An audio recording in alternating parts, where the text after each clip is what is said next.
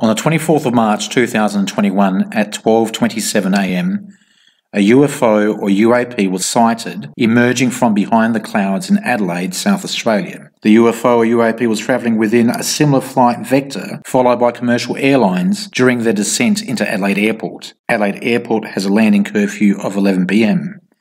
I stopped filming when the craft became aggressive and charged the recorder of this video.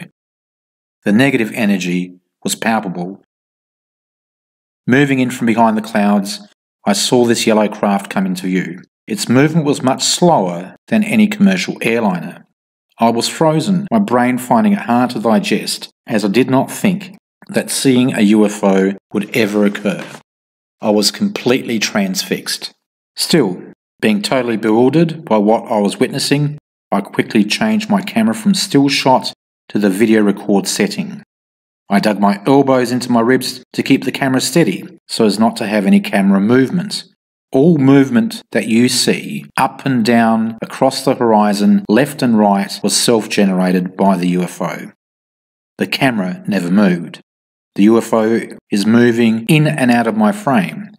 Once again, I simply could not believe what I was seeing. The following day, I went to precisely the same location and took a still shot of a Qantas Boeing 737 jet coming into land. I did this in order to try to ascertain some sort of perspective of the size of both craft.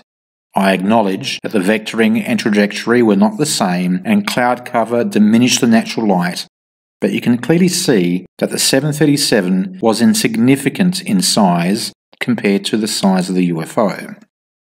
Also, the Qantas 737 has a red flashing light. The yellow UFO has no such device. And to be clear, the still shots of the UFO and a Qantas 737 coming into land at Adelaide Airport were taken one day apart. Then the following happens. The object starts behaving aggressively and moving towards me. It would fast forward quickly and cover half the distance between its current path and the house, then retreat and do it again. This all happened in 1 or 2 seconds. What was self-evident was that there was an unnatural level of negative energy. You could taste it in your mouth. Also, what was noticeable was when the UFO's movement accelerated, its bright yellow colour dissipated to light yellow. If you had had a similar experience, please let me know in the comments below. And I'd like to take this time to thank you for watching.